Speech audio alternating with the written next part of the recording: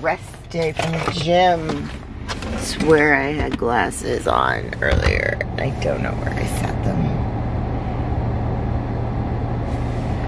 That's good. Be right back. Gotta find my glasses. I always leave something in. Oh man, I had like just gone back into bed. I mean, into the house, and Sammy had already put himself back to bed. What a guy. All right, today is an off day from training. However, I have a client that I really love and is near and dear to me and needs a session. So I am headed to the gym. While I'm there, I'm going to do some vacuums before she comes because I'm going a bit early. Some crunches, some vacuums.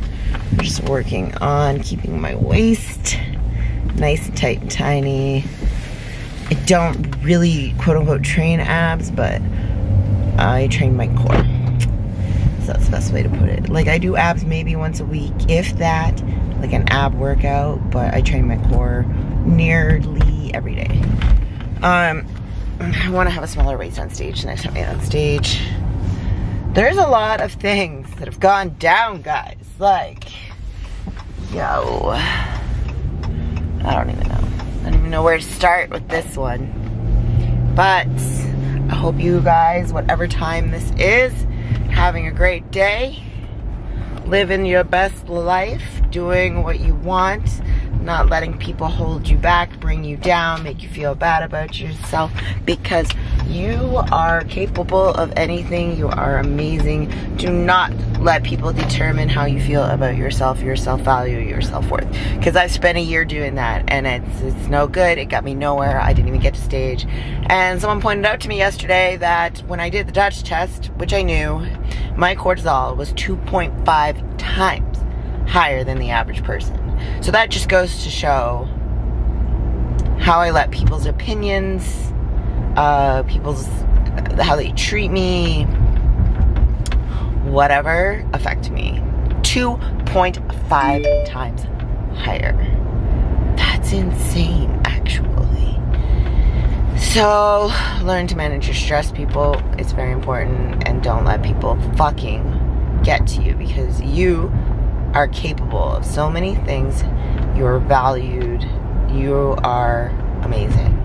Not only did I spend 3 years in a shitty relationship where I had crazy anxiety and stress because of someone who was jealous and narcissistic, but then I moved into an environment that was actually toxic for me.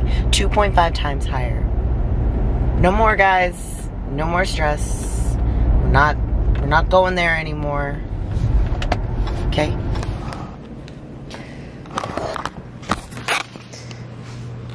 I saw you sleeping on my laptop. More stretching. Okay, let's get it on. We need to edit a video today too. Donald! Hi. Wow. My brother's room is messy. Oh.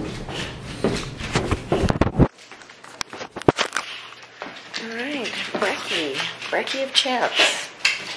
Time for the breakfast of champions. Chicken and eggs. Chicken and eggs.